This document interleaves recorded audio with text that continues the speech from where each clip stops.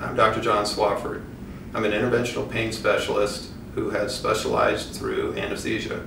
I'm based in Indianapolis, Indiana. My background is both in academics as well as in private practice. Today we're going to talk about the SI joint, both its history as well as its presentation. We're going to talk about the physical exam as well as the SI joint injection. The SI joint injection is important because it's the reference standard for diagnosing SI joint pain. I see a significant number of SI joint patients in my practice. A number of them are direct referrals for an SI joint injection. In my practice, I see a significant number of back pain, groin pain, buttock pain, and leg pain patients that were referred over for evaluation, that in the course of their history and their physical examination, it was very suggestive that they actually had SI joint pain. In an SI joint history, there are typically 7 points that you can listen for. 1, do they have stabbing buttock pain? They may describe it as an ice pick or a stabbing or a dagger-like feeling over their upper buttock area. 2, do they have pain with sitting? 3, do they have pain when they transition from sitting to standing or standing to sitting? 4, do they have pain going upstairs?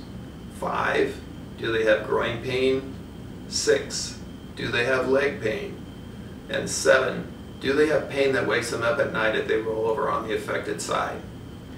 In the history, there are usually 3 common findings that are consistent with SI joint disease. 1 is a history of previous back surgery, especially lumbar fusion. 2, trauma, such as a slip and fall onto the buttock. Or 3, pregnancy with a persistent pain that has continued after the delivery. If they have back pain as a component of their pain complaint, then I perform lumbar exam. That would consist of pain with sitting, pain with axial loading of the lumbar spine. I'll have them stand up, hyperextend, and rotate to check the lumbar facets, palpate the facets themselves and the paravertebral musculature.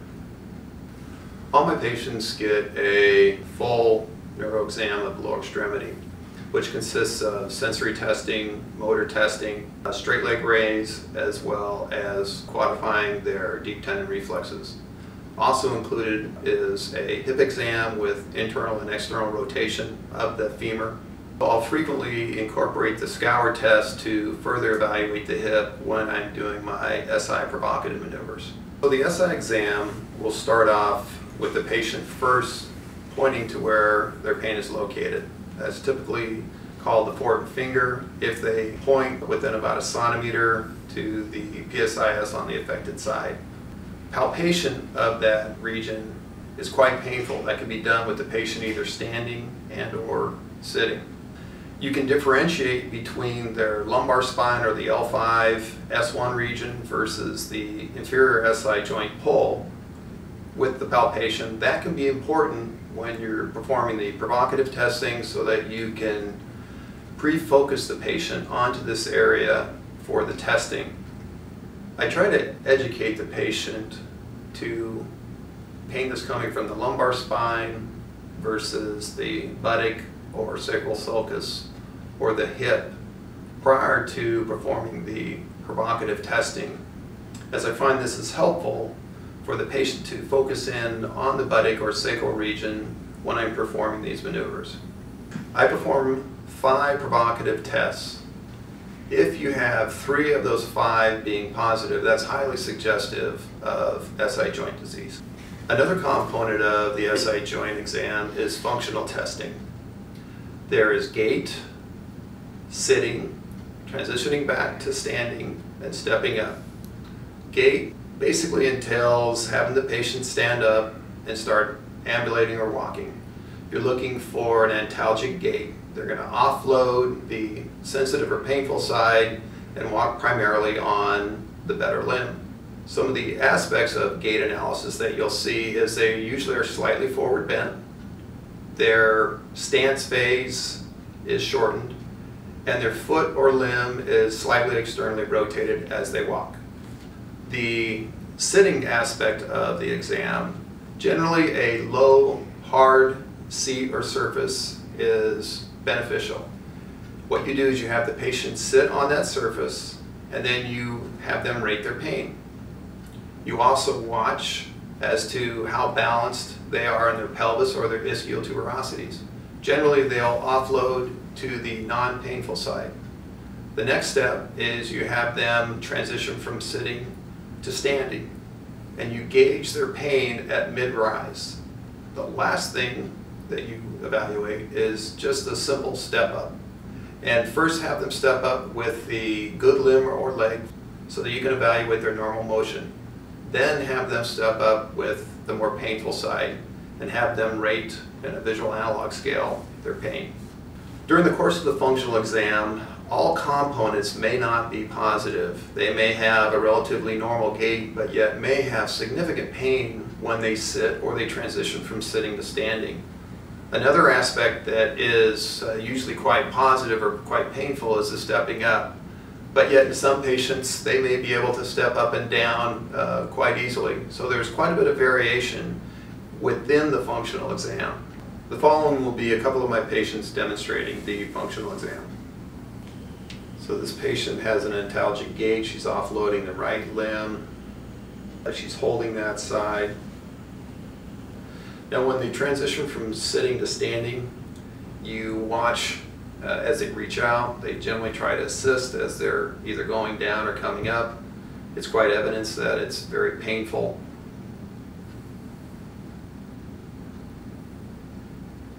There's another example. He's assisting with one arm as he's sitting down. They'll frequently reach back to try and initiate the stand-up process. Another thing that you'll frequently see is they'll put their hand on their knee and push up. Stepping up is generally quite painful on the affected side. I have them step up with their good leg first so you can see what normal motion would be. Here he has pain on his left side. You'll see that he has a shortened stance phase as he walks. The foot is externally rotated. He's slightly forward bent. Very commonly is reaching back to help both assist with sitting as well as standing up.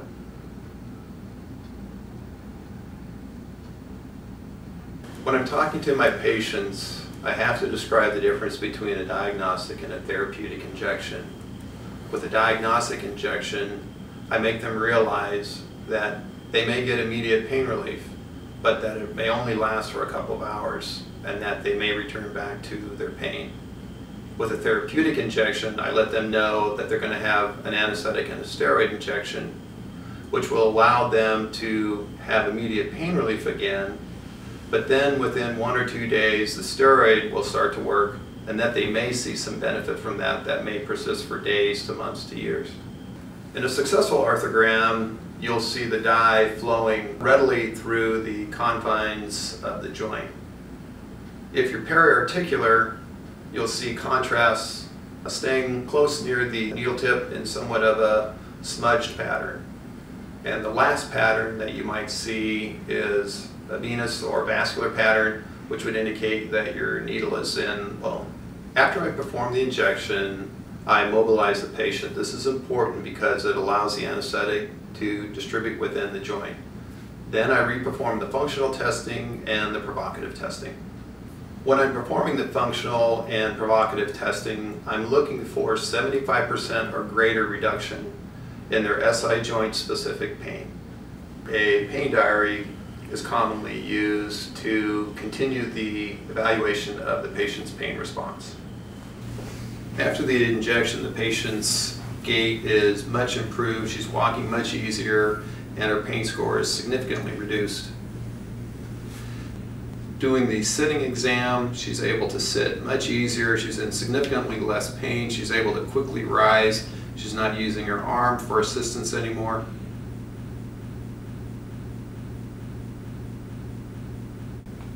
This patient demonstrates his ease in sitting. No longer is using his hands to help assist him. He's able to move much quicker. His pain score was significantly reduced. He's not using his arms to assist off of the chair. Here he is stepping up. Before, he exhibited a lot of pain. You could see that in his face with grimacing. Afterwards, he was able to easily step up and down. This gentleman's gait markedly improved. His pain in his buttock region was now gone. This patient is quite stoic just in his visual appearance, but did note a significant reduction in his pain. He's now sitting more evenly over his pelvis. He's able to transition to standing much easier.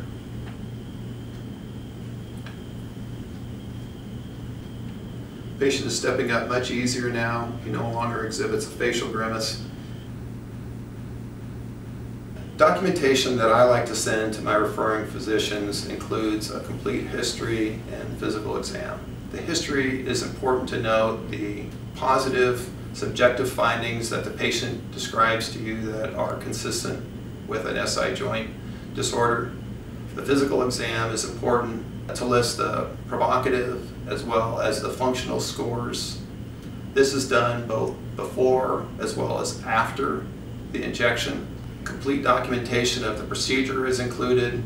That includes the volume of injectate that you used, the anesthetic, whether it was used alone or whether it was used in conjunction with a steroid, as well as the morphology of the injection.